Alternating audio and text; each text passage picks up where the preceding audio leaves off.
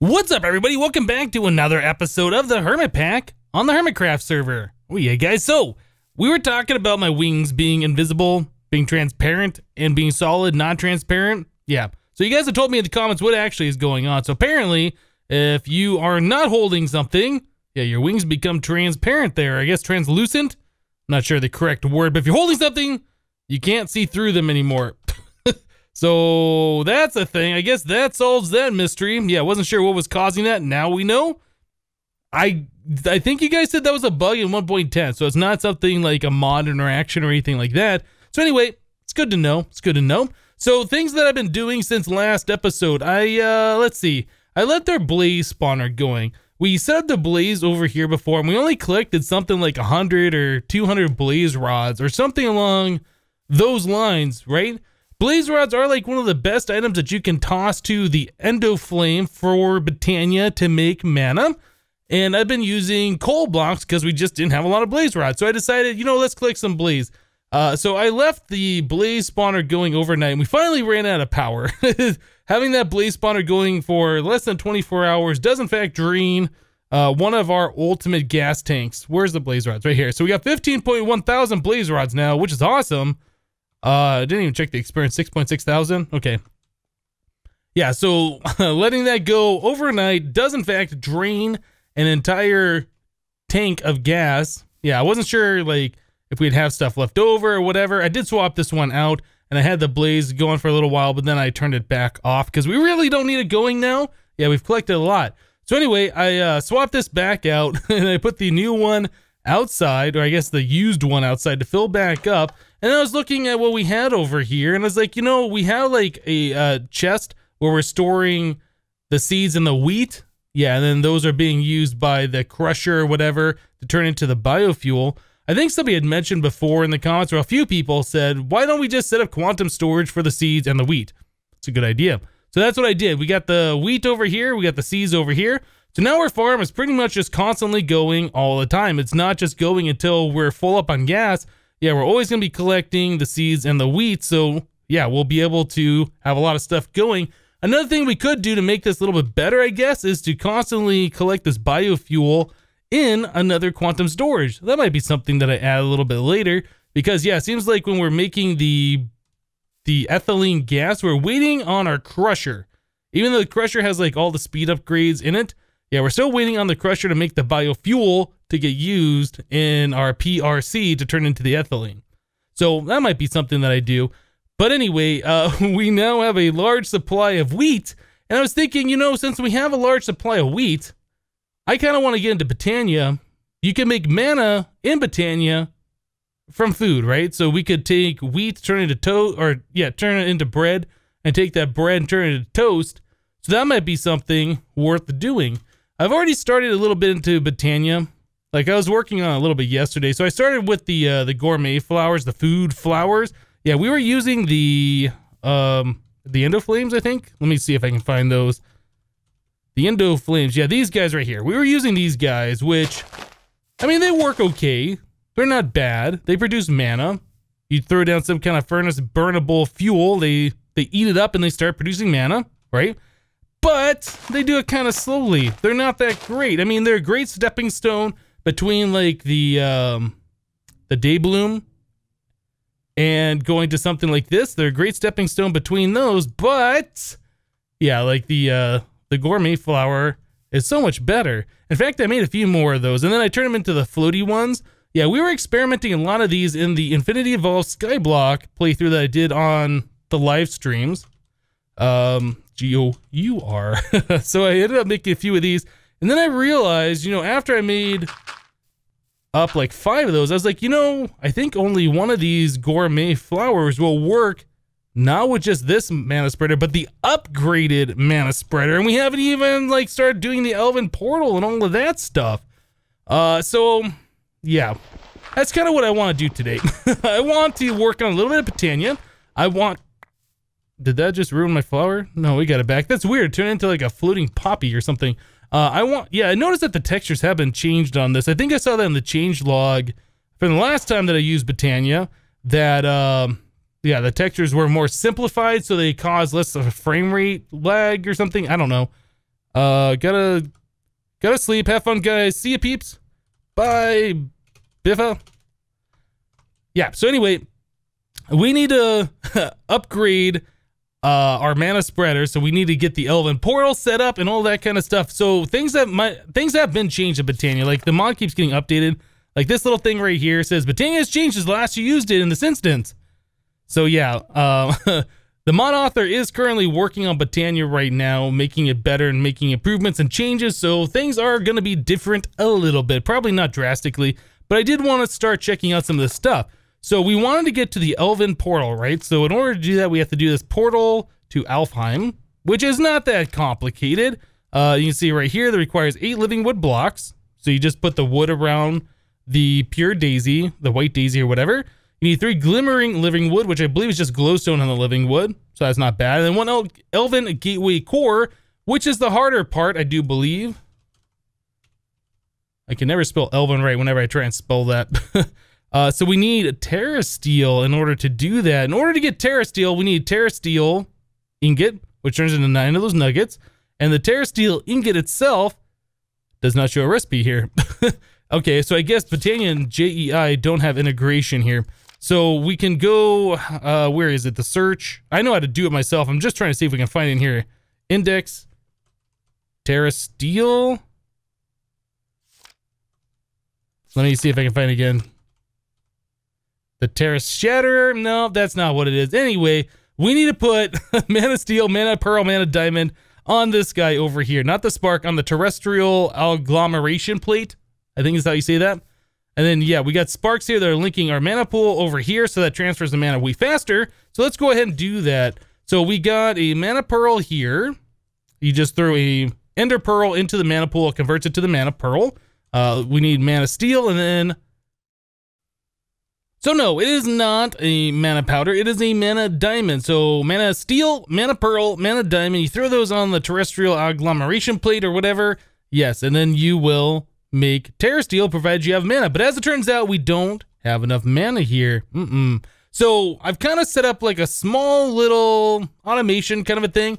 Dispenser, we're going to put some of our meaty stew in here. This is easily made up, so I'm going to go ahead and make some more of this in just a little bit. But just to kind of show you guys, so just a regular dispenser, pointed onto the flower. The flower is connected to the mana spreader shoots the mana into the mana pool. Pretty easy setup. We're going to be using a timer from RF Tools. So this, you can change the delay. This just does a single tick pulse every 120 ticks, which is 20 ticks is 1 second. So what is that, like 5 seconds worth? Anyway, something like that. So we can just go ahead and point that right like that, and that will go ahead and shoot a piece of food onto the flower, which starts producing mana. Now, this will shoot before it's done shooting, but it has like 3 or 4 seconds delay before it, like, from when it eats the food to when it starts producing. So I guess it's got digested or something. So as you can see, it is shooting it. There is a little pause, and then it starts shooting the mana. So we are not shooting it too fast. And in fact, that pause right here, like, that is some of the delay that we could take off of this. So we could do like probably 110 ticks, and that will probably make this go just a little bit faster. Let's wait for this thing to go again. We'll look at the delay once the mana beam stops shooting.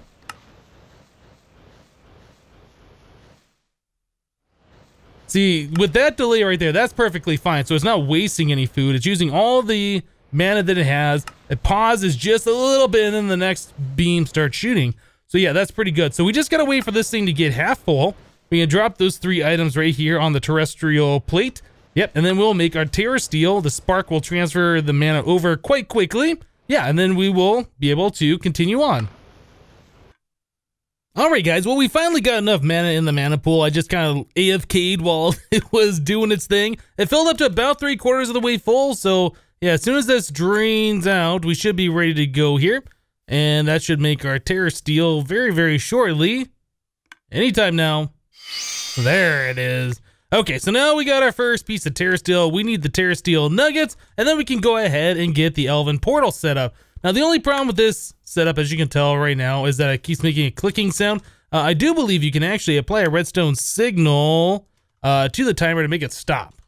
So, oh, I'm typing redstone. I want a lever. Let's get a lever here.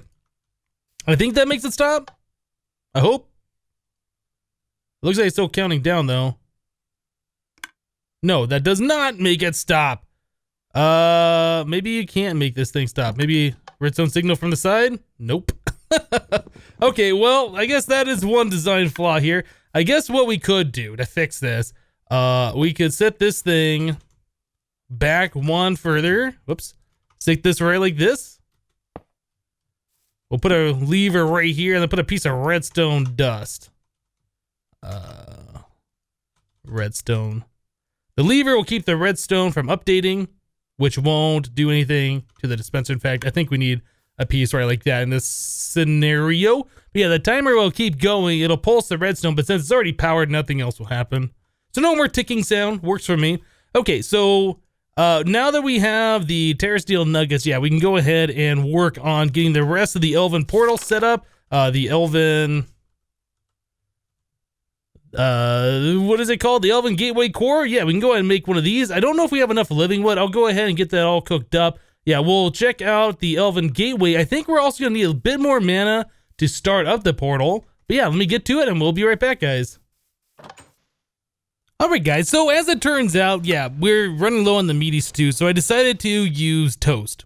Yeah, so this has a 7 number there. 7 and then in parentheses 1.2. I'm not sure how much better or worse that is than this. This says 8 and then 1.6. I don't know. So anyway, I filled this up full of the toast, and yeah, we have our mana being ran off that for now. Filling this up, we needed mana to fill up these mana pools for the Elven Portal. So I took some of the wheat from over there at our farm, right? And then I kind of set up like just a small automation kind of a thing over here. So I filled up this chest full of wheat. You know what? I don't have any here, so I can't demonstrate it. But anyway, I filled this up full of wheat. The sag mill here is pulling from the left, putting it here, and then it's pulverizing, or I get sag milling it into this flour from Ender.io. So we get flour and we also get seeds. So that's ejecting to the top, right? Goes into this chest here. So you can see we have some seeds. The flour comes in here, and the alloy smelter is set to push pull from the top, so it is pushing items that are done into the chest and pulling items that it can't smelt into its inventory. So it's taking the wheat, taking that flour, smelting into bread, pushing the bread back up here, and when that was all done, it took the bread, smelted into toast, and pushed the toast up in here. So yeah, we got a lot of toast. So yeah, you just put in wheat over here, you get toast over here. Pretty simple, pretty easy. I don't know what we can do with these seeds though. Like, I'd have to find some way to get rid of this to make this some kind of a proper automated setup. But anyway, so now we got all of that toast to feed our mana out here, our gourmet flour to make the mana. Right. So the next thing I'd like to do is I would like to hook up a recessive spark augment to this spark. So what that would do is this mana pool fills up with mana. This spark would look for other nearby mana pools that have sparks on them that don't have any augments on them, right? So we need to put some sparks over on these mana pools here. Boop, boop. So now those have sparks on them. If it's going to render, I guess it's rendering inside of these pylons. Normally it pops up above it, but I don't know. I guess it's not doing that. So yeah, we have the sparks here, unmarked sparks. We get the recessive thing over here. We'll be able to fill up those pools automatically and remotely, I guess. So the augments for the recessive does require pixie dust. And in order to get pixie dust, we have to put mana pearl through the elven portal. So we have to turn the thing on before we can even do this. So let's get to it. We'll just right click right here. That should turn the portal on. Yep, sure enough, it did. Okay, so we got things going. Now, something to note, the Botania has been changed. You don't have to have these mana pools in the same specific location like you used to. It says anywhere within like 11 block radius, I guess, of the portal. I just stuck them right in front there because they're kind of not in the way. So I think that's just fine. So let's grab some mana pearls. We'll get that pixie dust. Wait, I can never find the wireless grid thing. There it is. Let's grab some of these. We will make some pixie dust. And then we should be able to make our augment. There we go. Let's grab that. And then we'll come over inside and make our augment real quick. So we wanted the recessive one. Done. Cool.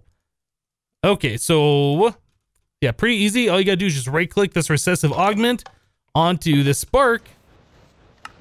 And it should send all of its mana that it has over to those two mana pools, draining this one and filling those two up over there. keeping the elven portal on, which is pretty cool. I like it. Only problem is we just won't have any mana over here until these things fill up, which might take a little bit of time, but that's fine. Cool, so now we got that done. We can start taking other things like our living wood, throw living wood in here, and that should give us this dream wood, which will allow us to upgrade our mana spreader to the next tier, which means it will move mana faster, which means we can turn the dispenser on to a faster delay, which means we make mana altogether faster, fill this thing up quicker. So it seems like something I'm going to do next. Let's take a look at the mana spreaders. So the elven one is the one we're going to do now. So it also requires elementium ingots, which is 2 mana steel through the portal makes one of those. Okay, so let's grab some mana steel. I don't know. Let's just do 8, I guess should be fine. Should give us 4 of those ingots.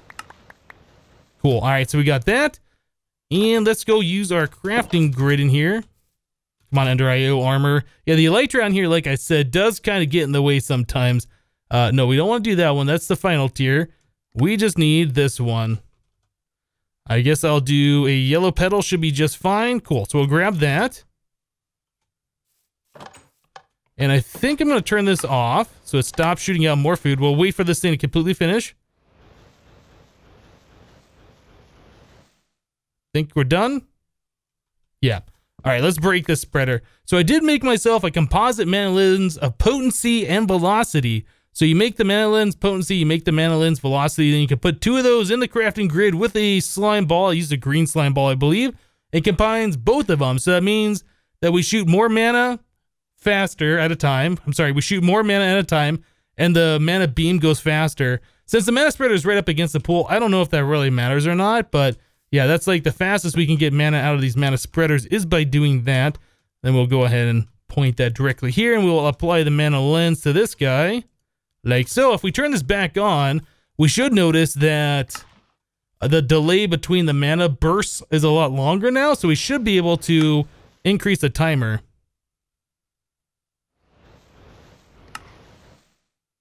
Yeah, look at that. It only shoots for like a second. Okay, so we need like half this, so probably bring this down to 50 or something.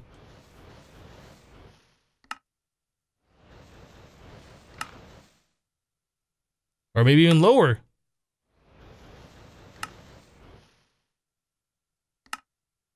Or actually, you know what? Maybe we're going too fast now. Maybe this does have to be a higher. Let's bring this up to 70.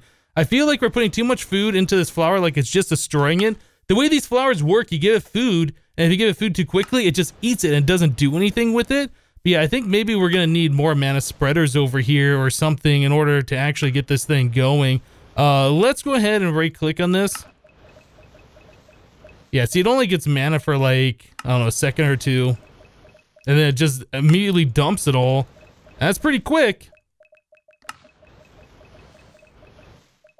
Okay, well, I'm going to work on this for a little bit, let these mana pools fill up, figure out the correct timing for this, and we'll be back, guys. Alright, guys, well, it looks like I found the perfect amount of time to do for this. Whoa, those pieces of toast went flying, didn't they? I don't know what that was all about. Anyway, we got this set up to a 70-tick delay. Yep. I added in a few more dispensers and a few more of the floating flowers. Each one of these flowers has its own elven mana spreader, and each of the elven mana spreaders has the velocity and potency lenses. Yeah, I've been kind of doing some stuff over here, and I just got done making some terra steel to kind of use up the mana so we can see how fast that's refilling. So if we come over here and look at one of these mana pools, like you can see it filling up pretty quickly, which is pretty awesome. Yeah, that is splitting between 2 of them, so, you know, it doesn't look like this is filling up fast, but it's only going half the speed because it's filling up 2 at the same time, right? Anyway, I think the ultimate goal, what I want to do, is move this whole thing over by our farms that we already have set up over here making wheat. Yeah, I want to take this wheat.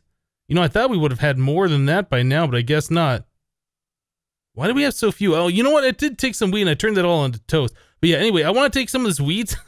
I want to turn it into toast. I want to set up our gourmet flowers over there, start making mana, and I want to store it in large quantities over here, so we'll fill up a bunch of mana pools, put sparks in all of them. Yeah, and they will just store our mana for future use. I think that's probably going to be the best thing to do, since we already have like our wheat production set up over here, it just kind of makes sense to move our gourmet flowers over here that are going to be using this stuff. So I need to get myself a sag mill, a second one. I need to get myself another alloy smelter, I guess is what we're going to use. We could use practically any type of furnace, really. It doesn't have to be the alloy smelter. So yeah, we'll figure that out. But yeah, this just is so good, especially with the torcherinos on here. Just speeding that up a little bit. It is so good just putting the wheat in here and just watching it turn all the way over into toast and then having enough left over to fill up those dispensers out there. So yeah, that's our next goal. Like I said, I'm probably going to use up all the mana that we have to make more Terra Steel. Then we're going to move all of this stuff over there, set it up so we'll have the production from wheat crop to toast to giving it into the food flowers into mana. So that's going to be pretty awesome. So I'll get right to that and we'll be back, guys. All right, guys. Well, I've spent some time here. I got things moved around, made some other things. So let me kind of show you through our automated toast production. Yeah, so this quantum storage unit right here, this is the one that contains our wheat. Yeah, so we have our sag mill here pulling from the right-hand side into its inventory. It's making the flour and the seeds. It's ejecting all that up into this chest up top. Yeah, so you can see we got a lot of flour up here, but no seeds. So on the back of this chest, we have a item conduit that's extracting all the time seeds, which is going into our main item conduit network that we have over here. And that will put the seeds into this quantum storage unit because of the filter right here. It's the only place that that will go in. So yeah, when we get seeds in this chest, it gets extracted out, put it right over into here. So the only thing that gets left in this chest is just flour. When the sag mill runs out of room, like it is right now, it can't really do anything because there's seeds in here. Yeah, it'll just kind of wait until there is room. So like when one of these stacks gets pulled out and smelted, yeah, that's when the seeds will be able to go in there, and then those will get put over into that quantum storage. Anyway, this guy right here, we are pushing the wheat from this chest. I believe it is filtered. Oh, you know what? I don't have that filtered. I should probably have that filtered. I don't think seeds can go in here, so I guess that doesn't matter. But anyway, the flour is being pushed into here. This is cooking it. It's pushing it over into a second sag mill. I decided to do 2 sag mills. I think it's just easier overall. So yeah, we got 2 sag mills. One's doing bread, one's doing toast, and then that's ejecting it over into this chest. Right, so underneath here, we have item conduit, which is going underneath the ground to the bottom sides of these dispensers and filling them all up with toast, right? So we got the same setup we had before, so all I gotta do is just flip this lever. This timer will, every 70 ticks or so, eject a piece of food onto our gourmet flowers. Each one of those is connected to its own mana spreader. Yeah, and the spark on this mana pool right here has the recessive, which is going to start filling up over here into these mana pools. Right, so now, after all of that, we're probably going to set up our Terra Steel production right here, and we're probably going to want to have the dominant spark on there, and the dominant will only pull from the unmarked sparks, and this recessive only pushes the mana to the unmarked ones. Just kind of keeps it separated. Otherwise, you have all 9 of these pushing to this plate, and then this one right here, instead of trying to fill up those, it's filling up those and going over. I don't know. I guess it doesn't really matter, but that's probably just the way we're going to have that set up regardless. I also sit over here, the imaginary time block. I removed all of the soil that we had down below because it's not necessary. I have this item, or I guess energy conduit right here, set to active without signal, inserting power. So when this redstone signal is on, it stops the power going into this thing, which stops the imaginary time block. Otherwise, there is no redstone control for it that I can tell if it's getting power. It's always going to be running. I have the farming station down here set to ignore, or I guess always active. So it's always going to be trying to farm this stuff. Yeah, and the stuff always goes over into our quantum storage, which we have like basically unlimited storage, right? So we can flip this lever, grow all of our crops really fast if we need a lot of this stuff really quickly. Yeah, this is a lot better on the frame rates than having all those green particle effects. I can probably get rid of the greenhouse glass too, but I think for right now, I think it's going to be just fine. So yeah, we'll just flip that, let it grow naturally, or I guess with the greenhouse glass. Yeah, and then we can continue to get this stuff and continue to fill up our gas tanks and all of that. So I'm pretty happy with this setup so far. I guess we can go ahead and flip the lever here Just make sure everything's working. I haven't really given this a test, but I'm sure it's going to work because we kind of had this thing already set up previously, right? So yeah, there we go. All the mana pools are now receiving mana. The only thing we don't have set up though, yeah, this is going to be a kind of an important thing. There's no way for this thing to turn off, so it's going to constantly be using food regardless if the mana pools are full. So what I normally would do is underneath this mana pool here, this is our one that's like providing mana to all these other ones. You can do a comparator signal off the mana pool, and that will give you the signal strength based on how much mana is in there. So I'll probably end up hooking up a comparator, checking to see if that mana pool is around like 4 or something. And if so, it will send a redstone signal. Instead of that lever, the manual on and off for the timer, well, yeah, we'll just send a signal over there and power this entire redstone line so it'll stop sending food. I think that's probably how we're going to have to do that. Yeah, and that'll be automated. So as soon as we start using mana from here, it'll draw mana from this center pool, which will turn off the comparator signal, and it'll continue to produce mana. So it's a pretty nice way to automate this whole system. But yeah, as far as that goes, as far as like telling it when it's full, we don't have that yet. We will, and then it'll be 100% automated. But I think that'll be for another day. Yeah, I'm pretty happy with the way this has turned out so far.